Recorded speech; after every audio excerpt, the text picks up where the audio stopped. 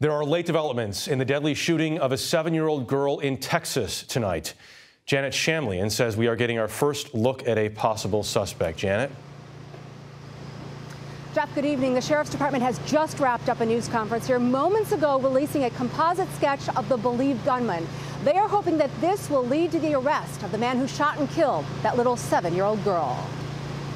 What will you miss most about your sister? Her smile. For the first time, the only eyewitness to the shooting that claimed the life of Jasmine Barnes, her 15-year-old sister Alexis, is talking.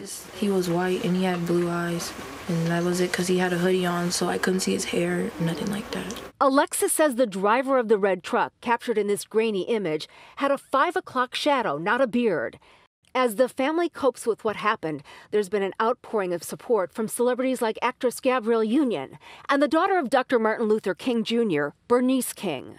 Hometown Houston Texans wide receiver DeAndre Hopkins tweeting that Jasmine's face reminded him of his own daughter's. "I'm pledging my playoff check this week to help her family with funeral costs," he wrote. "On Saturday, I will be playing in your honor, Jasmine." He emptied out his gun.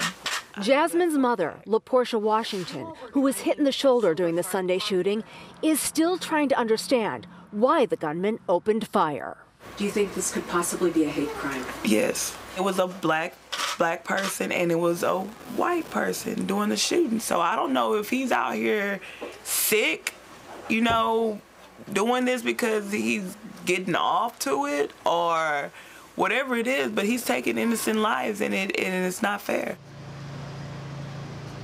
The reward money to find Jasmine's killer has now surged to more than $100,000.